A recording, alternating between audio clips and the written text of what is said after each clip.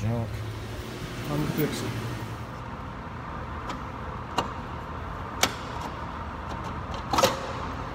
Screws are completely stripped out.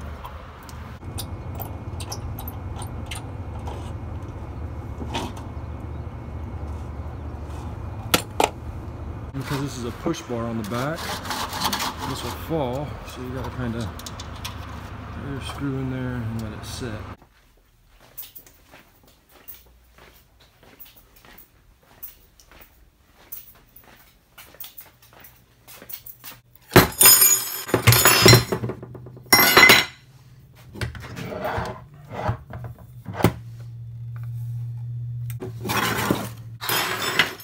This, ladies and gentlemen, that's important right now. This is what I'm looking for. This is a brand new lock set 626 HT24 half lock. You saw that it was a push bar on the back of the lock I'm replacing, so it's not a full lock, it's a half. This is the Onity HT24 lock, so let's go ahead and unbox this thing and take a look at it.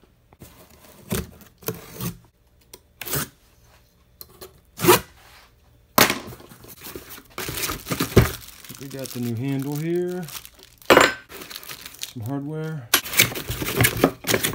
just goddamn shit. There we go. So, fuck out of here, dude.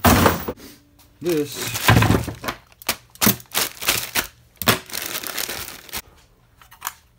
brand new HT24 half lock.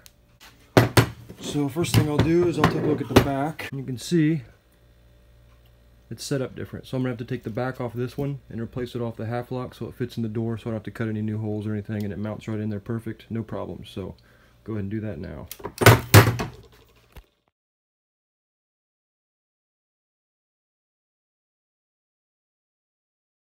So this is the old lock. Obviously this is the new lock, and you can see, you put it bottom to bottom, the mounts don't line up. These have these mounts in, and this one has no mounts on the bottom at all. So take the whole clutch out and show you.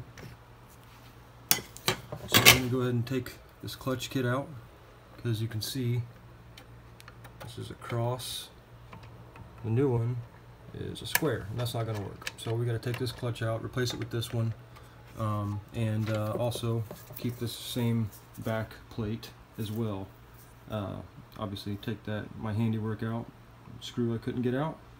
I'll bust that out of there, clean up these screw holes, and put this back on the new lock like so, and then the lock will just pop right in there. And this is important when you're switching these locks out. They could all be mounted differently. You don't want to have to drill new holes into the door, especially if it's a push bar on the back. You want to keep that existing setup. I'm going to take the back off of this one and put all the new stuff back together. First, let's take this clutch right here apart. Take these two out first.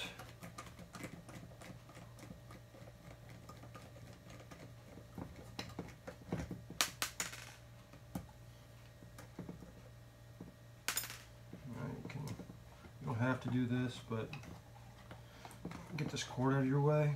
This one's so old. Okay, there we go. It's just for the battery board. Now this just pops out. And so this is what we're looking for right here. Just this piece. This is all we need. Obviously, that little tiny spring in there, if this is something that you want to keep, a lot of times that thing can pop out. It's gone. You got a spring here. This stuff is easy to lose, so be super careful when you're taking this stuff apart.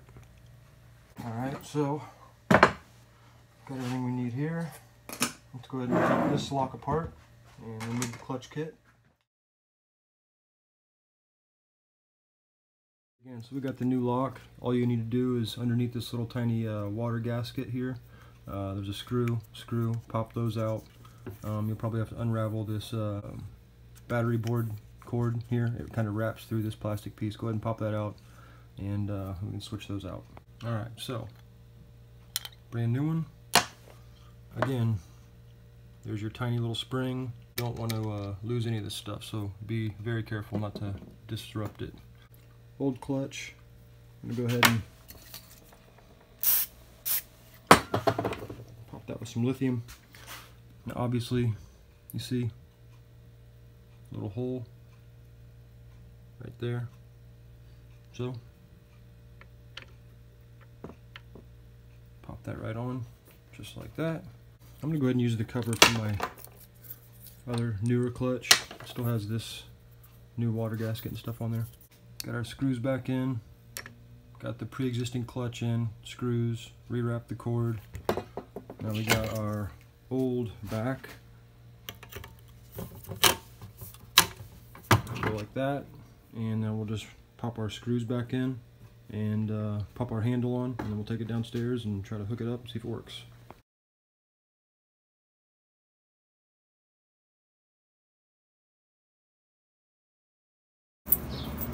Alright, moment of truth. All put back together. Programmed, batteries. Looks like a charm.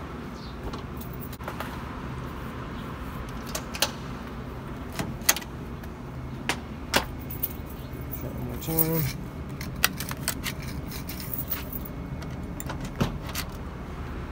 Perfect.